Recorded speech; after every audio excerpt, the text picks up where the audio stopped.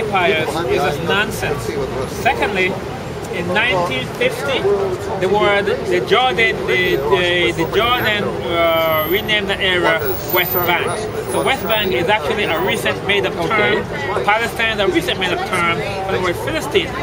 The problem is, let's go back to Palestine. Okay, they were forced to sign this. Israel was forced to sign this agreement, and so to call the Jews who have been for 4,000 years occupiers is basically nothing more than propaganda and fraudulent. Let's go back before the United Nations established Israel. Israel had by 47, like 31% of the population in Palestine. They had grown very quickly. Christians had 28% of the population, and the rest of the population were Palestinians. Arabs, not Palestinians. Arabs. There was no such thing as Palestinians. Arabs. They made up that name later on. Okay. Can you guys wake me up when this is over? Do you know, I want to make a religious point. Do you know what percentage of Christians are still in that whole Palestinian Israeli? Very few, about 10%. 1%. Well, depends where. 1%. In Arab territories it's 1% because Arabs expelled all the Christians from Bethlehem, from other Arab occupied countries. Did you realize that Israel is the only place where the Christian population is growing? The Christian population in all the Arab nations is decreasing. Did you know that? It's increasing in Israel.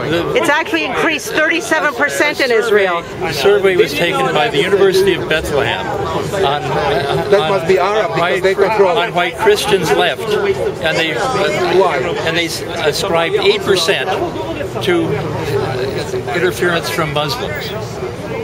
So why did they leave? Why did Christians leave Because Bethlehem? I was there in no Jews in Palestine. Bethlehem. I saw the conditions that the Palestinians have to live in there. I met people whose But there's no houses were Jews in Bethlehem. They don't control anything. So it's their own business how they live. Let me respond to you. Number one, the Arabs are actually the invaders. They first invaded it in 640 CE. 638. 638. Thank you. so much nonsense. Yeah, it's history. It's not nonsense. Everybody's citing history. Okay, let me give you a hint. Arabs, where are they from? They're from Arabia. Yeah.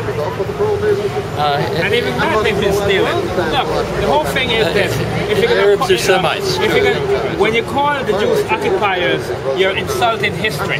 You're insulting the facts. And we have to Every take this nation in the world looks at Israel as being occupied. Well, you know what? You are very naive. You know what? Think Listen, it's a colonial occupying quick power of land they don't control. I mean, they control, but they don't own.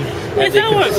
and look at Judea and Samaria. If I steal your wallet right now, and I have everybody here agree that I should keep the wallet, should I keep the wallet if you don't agree? It's your wallet.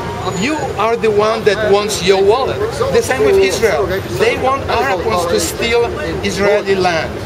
Other countries may have opinion that they should or not, but Jews don't want to give up their land. We don't want to give up our land. Let's go back to the agreement that established Israel out of Palestine. Which agreement? There was a vote in November 47 Not vote. to establish Israel. That established Israel gave of Palestine. They gave 56.6% of the land to Israel. They gave the rest to Palestine. No, not really, because they only talked about Western Palestine. Eastern Palestine, Jordan. No, you're wrong. Palestine is Jordan, Israel, and West I'm Bank. quoting facts. So don't disagree with me. Jordan